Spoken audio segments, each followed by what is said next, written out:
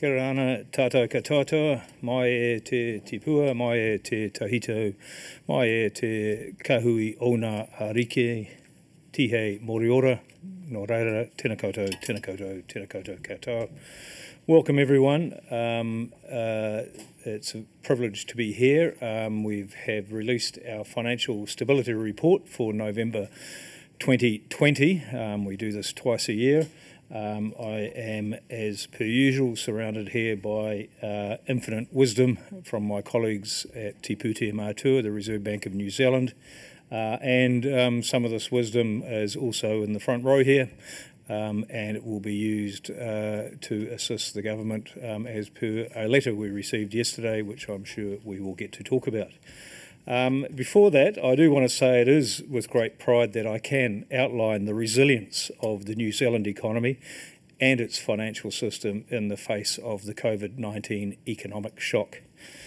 The ongoing containment of COVID-19 and the significant fiscal and monetary policy support has ensured that the New Zealand economy has performed as well as is possible over recent months. Economic activity contracted severely in the June quarter of this year, and it still remains below the pre-COVID-19 levels of activity. But that significant fiscal and monetary policy support has acted to limit the extent of the shock to both households and businesses. We've used our monetary and financial tools in unison, given that we are a full-service central bank, to help achieve these robust outcomes. The necessary low interest rates have supported the economy, in part by lowering barriers to invest, to the hurdle rate for investment, improving cash flows in households and businesses, and of course ensuring that the New Zealand dollar exchange rate remains competitive. The stimulus will continue so as to support the economic recovery and to best ensure that the bank achieves its remit, which is low and stable consumer price inflation, while also, of course, contributing to maximum sustainable employment. Over recent months, it has been very pleasing to see that the business sector has also been innovative, particularly through the adoption of technology and many flexible working regimes and operating practices. Business failures, non-performing bank loans and unemployment have all been much lower than expected at the outset of this COVID-19 economic shock to date. This relatively positive economic outturn means that the New Zealand financial system has not been tested as severely as it could have been. The banking system has maintained strong buffers of capital and liquidity, and the insurance sector remains well capitalised. So while it's very pleasing to be outlining this relatively positive economic news so far, I do want to caution about the economic challenges that remain ahead. COVID-19 remains rampant internationally. This poses significant ongoing risks to New Zealanders' health and economic prosperity. International economic activity is being severely constrained. Uncertainty remains elevated and debilitating. And international border restrictions of various forms will continue for a long time to come. Here in New Zealand, businesses will also face ongoing challenges as fiscal support measures unwind. This will lead to increased loan impairments for banks. Some comforting news is that our stress test conducted earlier this year on the financial system shows that our banks can withstand a significant rise in general unemployment before their credit provision would be questioned and or curtailed. Finally, I acknowledge the actions to meet our inflation and employment remit, namely low interest rates, have spurred activity in the housing market. While consumer price inflation remains at the low end of our target range and unemployment remains above what we would consider the maximum level of sustainable employment, house prices have risen considerably. Rising household wealth and its feed through into consumer and investor confidence is an important channel for monetary policy to be effective.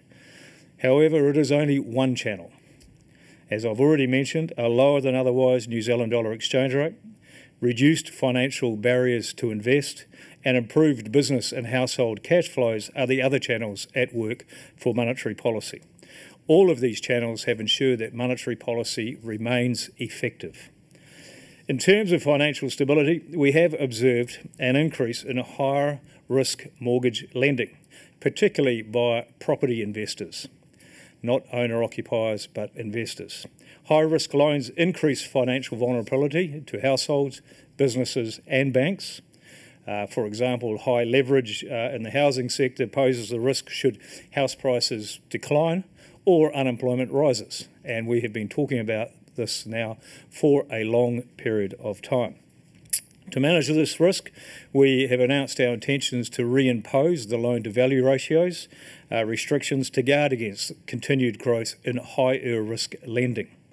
And to do so, we're doing so to ensure that banks remain resilient to any future housing market downturn.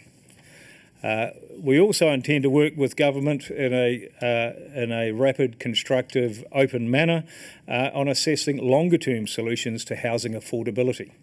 And this is as requested in the letter received from the Minister of Finance yesterday. The Minister's letter acknowledges the Reserve Bank's goals around inflation and employment remain as they are, and that monetary policy decisions remain those of the Monetary Policy Committee at Te Pūtea Mātua. In our holding response, which we will add to later once we've had time to consider it, I do want to say I'm very pleased and proud of the fact that we've been asked to assist because we sit here with one of the largest repositories of macroeconomic expertise in Aotearoa, New Zealand.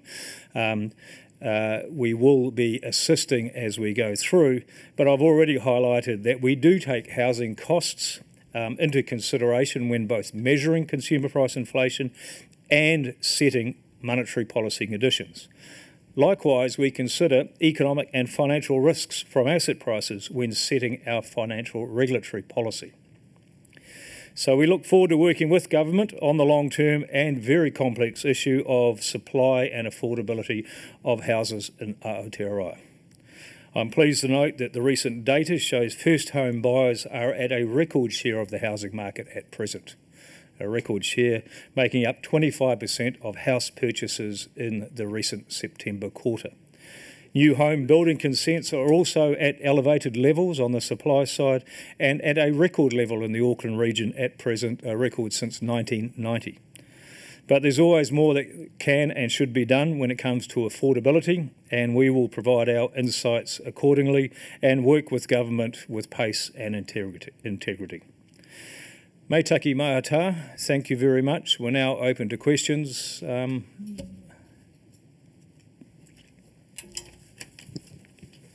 Matthew Brockett from Bloomberg. Governor, would adding house prices to your remit compromise your ability to meet your employment mandate? We have to sit and assess that. We received the letter yesterday and we have not had a Monetary Policy Committee discussion about that, but as I've outlined both in the letter and just then, we consider asset prices and housing costs already in our monetary policy statement.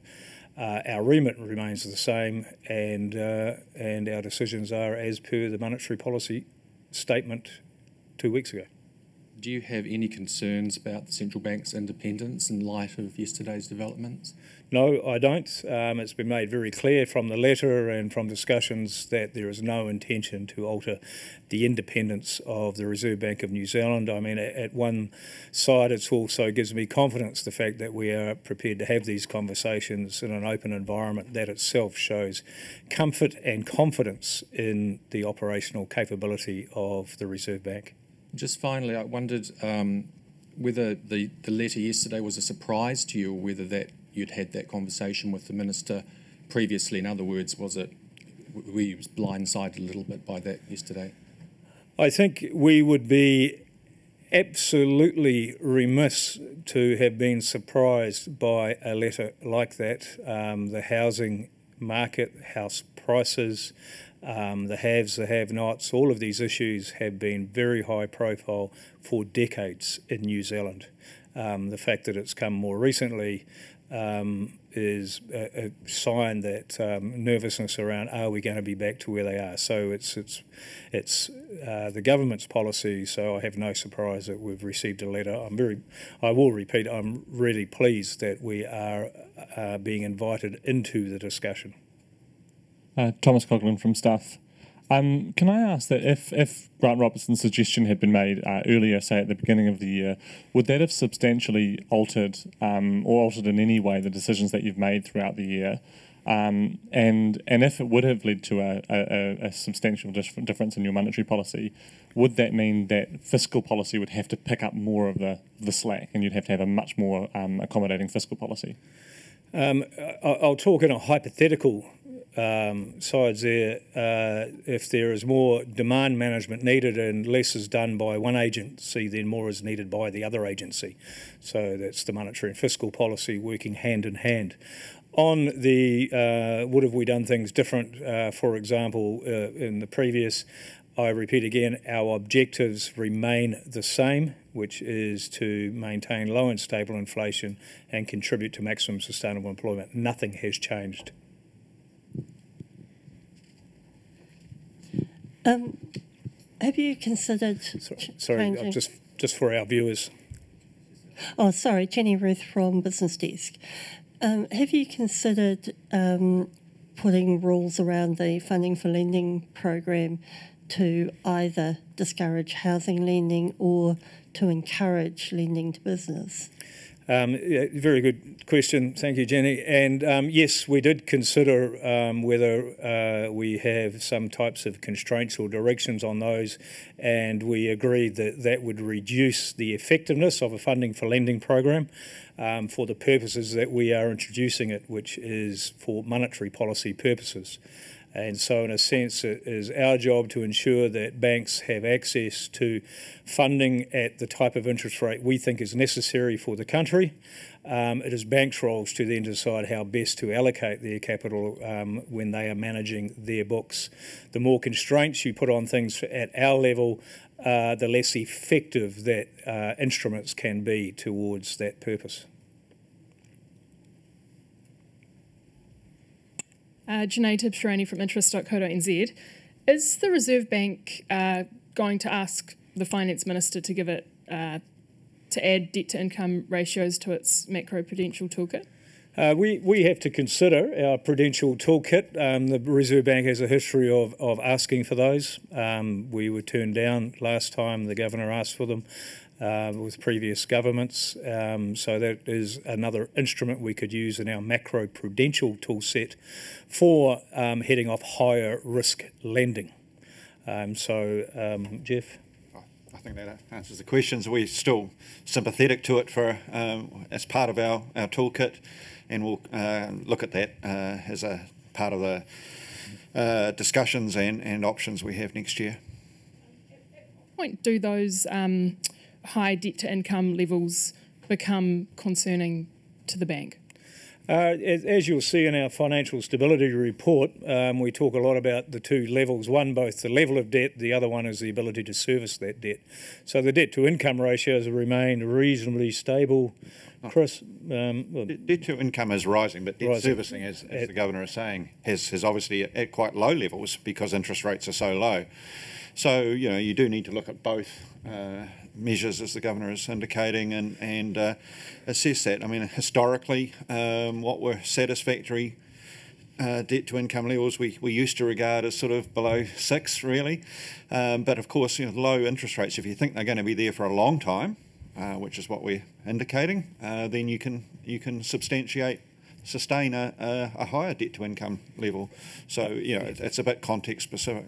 And I would like to just overlay, coming back to our core purpose, that it doesn't matter what the interest rate level is or what the debt-to-income ratio is. If you do not have a job or are unemployed, then you face those challenges of meeting any level of debt or interest rate. Hi, it's Praveen Menon from Reuters. Just on the LVR that you intend to bring in next year, so I just want to know what you think the impact of that will be. I mean, how much impact that would have on the housing market, and what do you see going forward in terms of how it plays out?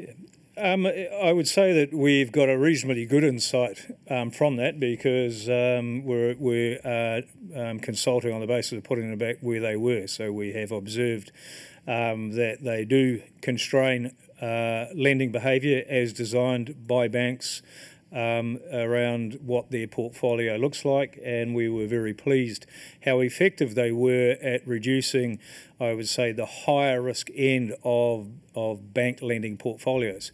But they're slow moving. They're about new lending. The vast bulk of lending is what's already out there, so they don't bite overnight. And also a lot of lending has largely been within the LVRs.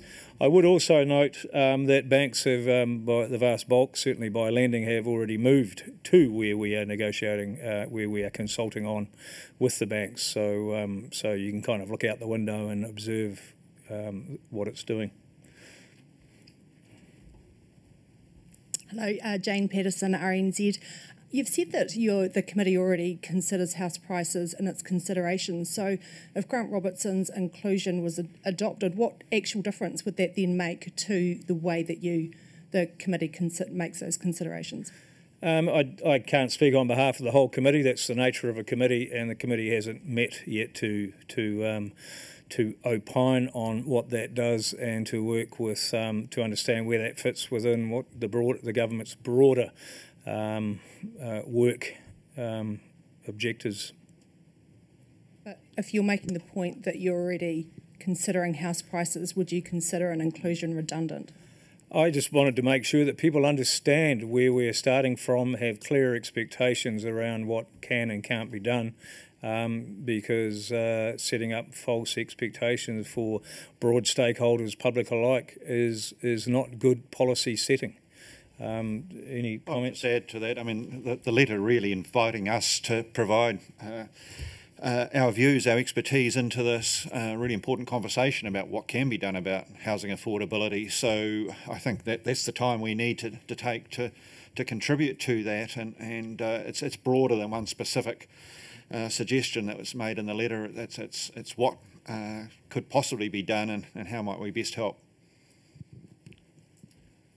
Brian Fallow, Herald. I don't think it's unprecedented for the bank to offer the government some advice on tax policy. Might that form part of your advice this time? Yes, for us, at the moment, I don't know the broader work agenda. So one would assume that issues of taxation would be in the broader work agenda. So we will see what comes. There has been so much work over decades on this issue that I don't think problem identification is too difficult. It's really around appetites for what are the objective functions of the work and appetites for accepting policy recommendations. Jenny Ruth from Business Desk again. It's obvious that housing loans are much easier for the banks to make. They need less capital. So it's a natural area for lending to go, and ANZ also already got 67% of its balance sheet in housing loans. Wouldn't it be reasonable to expect that, absent any kind of restrictions or incentives to do otherwise, that the bulk of the lending the banks will do using the FLP will be on housing loans? It depends where the demand is coming from. Totally agree with the stats and the observations. The challenge, of course, is where is the demand for lending come? We can provide access to capital. We can't force banks to lend, and we can't force businesses or households to borrow. That is not our job. So should business investment pick up, then I imagine demand for business loans will pick up. That is in the hands of those out there in the economy of Aotearoa. Jenna Lynch, News Hub. I just wonder whether you could expand a little on the comment you made before. What false expectations do you believe the Minister has created with that letter? No, you paraphrased me. I didn't say the Minister created false expectations. I said I don't want to create false expectations around what can be achieved. I want to have clear facts on the table and move forward with clear actions, because there is a lot of very serious thinking and a lot of very serious work ahead of policymakers, business sector and government on this really important issue of access to affordable housing. What are the dangers of false expectations of the public when it comes to the housing market? That the wrong things get done and important things don't get done. Such as? I could go on for weeks on that one. I think you understand what I'm saying. That we don't prove successful in making housing affordable and available to the people of New Zealand for current and all future generations. Could I ask for your initial reaction to the specific proposal that was made by the Finance Minister to include stable house prices in a clause of the remit? Is that something that you can consider doing, or would you prefer to address his concerns through other measures? We will consider the proposal because we've been asked to consider it, and it's absolutely correct that we should with the Monetary Policy Committee. Sitting in that clause, it's why I choose that part, because the Minister made very clear yesterday that the core objective function around inflation and employment does not change. That they are not interested in interfering with Section 8 of the Reserve Bank of the New Zealand Act, which is around that objective function, and hence there are other issues that we may have consideration for when setting policy. So to me it seemed like an obvious place, if you were thinking about doing this, where you would suggest it going. But the letter is very open. It's about broader areas, including both our financial regulatory policy as well as our monetary policy, and of course using the wisdom of the significant macroeconomic expertise we have in the bank around what other issues might you consider to get to their objectives.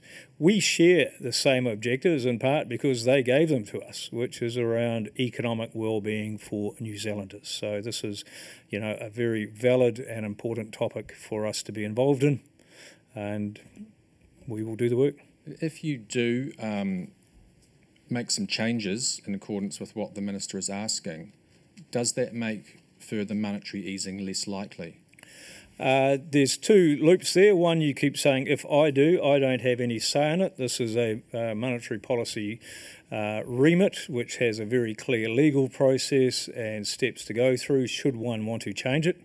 There are near-term efforts where you could use Section 12 of our Reserve Bank Act as an example, which would involve an order in council, a signing off by the Governor-General, and a re-signing by the Monetary Policy Committee, myself representing it as Governor of the Reserve Bank. So there are those policies. There's also in the future, should one decide to change it or not. Other than that, I stand with what I said, the hypotheticals. We know, Christian, since the actions we've taken since March regarding to otherwise? Yeah, I mean, if we hadn't taken the actions we had since March, interest rates right across the yield curve would be over 100 basis points higher than they are. The exchange rate would be 5 to 10% higher than it is, and all the economic implications of those different settings. Stepping away from the details of the letter and the discussion around that, stepping back and thinking, well, what is going to drive interest rates over the medium term in New Zealand? It will be inflation pressures and what is required to deliver on our dual mandate that will still stay in place. That will be the overriding medium term driver.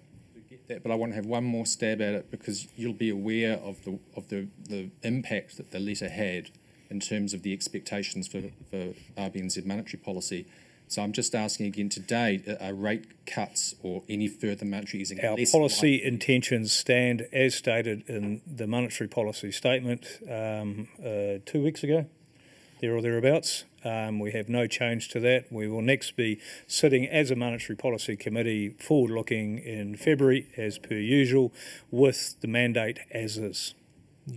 And I think that the financial stability report that we're talking about today reinforces those messages from the Monetary Policy Committee, which is there are still a lot of risks out there, and there are actions we need to support the resilience of the financial system and have our eyes up for what monetary policy actions might need to be taken in the future. Just coming back to one of the first questions, can you be a bit more specific about the notice that you had about the receipt of the letter, and also about whether you were told or in what time frame that it would be released publicly? Yeah, thank you. I mean, I talked generally. You're correct around the issues being there and everywhere, and we are highly aware of the challenges it imposes on the people of this country and policymakers. In terms of the specifics, I was alerted on Monday by the Minister of Finance around the intentions to send the letter. I received the letter yesterday. By the time it was finished and drafted, around midday. No, we were fine. There's, we can read. It was only a page and a bit long. Mm-hmm. Any issue about? Oh, sorry, Hamish Rutherford from the New Zealand Herald. Any issue around the particular timing, as in the day before this presentation? In some ways, it's actually helpful because, we had all of our material written here. I think there's been one sentence changed in the speaking notes I just provided, which was a bit at the end saying, yes, we received a letter, yes, we will respond. I think it's very good to be able to be back out here and talk about where we're at, what we're doing, that our objectives remain the same, that our intentions are as they are, and to remind people that we have a fantastic working relationship with the fiscal authorities and government. I think they are mutually inclusive in that circle I just drew. But Janae Tibshirani from interest.co.nz. To what extent is there a bit of frustration at the Reserve Bank over the, public concern around house prices, and also the Finance Minister's response, and also the response of the opposition? I mean, in many ways, the Reserve Bank would argue what it's done has been successful on monetary policy. Are you a little bit annoyed? I won't bring emotions into it, and I do believe, as I put there, I use the word privilege, pride, resilience. We do believe we've been highly successful in working both with our tools in unison, our monetary and financial tools. We've worked very, very closely with government around the fiscal issues, and the economy has proved to be one of the most resilient on planet Earth to date. So those are fantastic outcomes. I flippantly used a phrase, a first-class problem. If you could ever take sound bites away when you're being interviewed 1,000 times over, what I meant was it was the worst problem except for the alternatives when it comes to an issue we needed to be challenged with today. 9 months ago, when we were standing there having conversations, we all remember talking about scenarios. We all remember talking about incredibly dark places, incredible uncertainty. How do we behave? We are now in a much stronger position, but not out of the woods. And yes, the housing issue, etc., is an issue. It's been an issue forever. Just as, by the way, can I say, is the many other things we deal with, such as financial inclusion, climate change, and the responses to that. This document carries through vast bulks of significantly important issues that we are working on. House prices sell newspapers.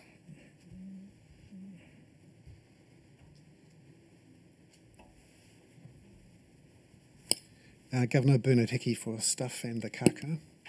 The government's talked about wanting to reset or look at its settings to improve housing affordability. What do you think would look like housing affordability from the bank's point of view? Because in the statement you've talked about house price to income multiples, but I mean, how much should house prices change to be something that's affordable? Yeah, that is just a fantastic question. Thank you, Bernard, and one which I don't have an answer. And hence it's one which we have to think much harder about, because if we are asked to target house prices, the obvious question would be, and what would you want? Now, we're not being asked to at all. We're being asked to consider. Also, are we talking about quantity, quality, locality, owner-occupiers, investors, so on and so forth? It is a very rich question, because houses are used both as, I would say, a consumer durable that we use, and we capture the costs of that in our monetary policy, rents, rates, transaction costs, construction costs, but they are also used as a commodity by some people, the way in which they invest. And it is only one asset amongst many assets that people have available to them to invest in. In New Zealand, it has been the favoured asset, and the rest of our capital markets remain too thin, too small, and I would love to see those grow and deepen, because that in itself may create a much richer and more sustainable financial system. How concerned would the bank be if the government was to be successful in making housing more affordable, which triggered or saw house prices fall a significant amount? Would that be something you'd be concerned about? We would certainly be concerned about financial vulnerability, and we talk about it very explicitly in our financial stability report that the more concentrated a loan is, the high leveraged a loan is, then the more vulnerable it is to changes in either the price of that asset, in this case we're talking about housing, or the ability to service the debt that you have used to leverage that asset, in this case a mortgage. At the moment, serviceability has gone down because interest rates are low, but we ourselves and the banks that actually do the lending stress test continuously and ask tough questions of households around, show me under those conditions that you are able to continue to service this loan under many darker economic scenarios than the one we're currently in. So I always implore people to think not about just how far can I stretch myself when I am doing this, but more importantly, how can I sustain my activity when I am leveraged. We've talked about rural loans in some parts being well overstretched. By the way, we talk about this in this document for those other listeners interested in things other than houses. We talk about dairy. We talk about commercial property. We talk about a lot of areas where concentrated loans are causing vulnerabilities. And we are talking about banks using their nous, using their risk appetite statements, being sensible, being courageous, having a risk appetite statement they'll be consistent with, to head off these types of issues. Otherwise, it's a regulatory impost, and we're back being at the table having to own these things. Hi, Brent Edwards, NBR. Kia ora. I mean, a lot of comment around house prices, but I'm wondering, how worried are you by rents as well, given that most households renting are paying a huge part of their household income on rent? Yeah. And that's probably driving a lot to think they may as well take on a massive, massive mortgage, because in fact with low interest rates, it's no more expensive than the rent they're paying. I'll answer the first bit really quickly, then I'm going to pass over to Christian you can, and/or Jung around the renting side. But the first thing is, a part of lower interest rates does make people think rather than lease or consume through rent, I might buy. So that is an interesting and important dynamic, and that will happen at any particular level of interest rate, that marginal choice. But what you bring up, Brent, is part of that broader challenge that we have with the work ahead of us. If you've got disinterested investors who are dominating a rental market, then have you got the best rental structure available? Our rental structure in New Zealand also means, we've talked about countries in Europe where you can have very low interest rates and no pressure on house prices because you've got a deep and liquid rental market. Contribution and rental costs and things? Yeah, so the rent makes up about 10% of the CPI and has been running at a little bit over 3% on an annual basis, so it hasn't picked up anywhere near as strongly as house price inflation at this point, but it's something that we're monitoring, and it goes into the overall picture of inflation pressures that we're seeing in terms of setting monetary policy. Cool. Can we just... one more? Yep. Do you feel that the government is trying to deflect responsibility for the housing market? I think the government has been courageous in writing an open letter to ask for assistance. And I feel proud that letter has come to us because that allows us to engage in a very open way around this important issue. Generally what I've found is, as Governor of the Reserve Bank, we must play strictly ballroom. We must stick to mandate. One couldn't possibly comment. So sometimes it's nice to be asked to comment on other issues. I bring in that climate change discussion. It was only 3 years ago when I mentioned that as a possible financial risk that I then received an enormous amount of questioning as to what's that got to do with your role as the Reserve Bank of New Zealand. Hopefully it's quite clear if and when we are talking about housing why that is the case. We have been asked to. One to go. Matthew, bring it home. Is a negative OCR still on the table? We've always said we want to be operationally ready to be able to implement an OCR. It's been everyone else's forecast as to when that may or may not happen. No, the answer is I just said, Matthew, and I think you should engage your brain and think about that, because I don't believe we've ever said we are going to be implementing a negative OCR. We've said we want to be operationally ready should we need to. If conditions warrant it. If conditions warrant it. And so it's go and ask the bank forecasters around their stories. Just at the end, I just want to acknowledge someone who has been incredibly wise and guided New Zealand through safe financial soundness and efficiency. Mr. Chris Bloor, sitting there very quietly. Chris, is your 23rd Financial Stability Report. He's been through GFCs, he's been through European credit crises, he's been through All Black losses, yet to be back-to-back. He will move on to other activities. I'm probably guessing housing market activities for Te Pūtea Mātua, but thank you very much, good sir. Mai take mai ata. Thank you.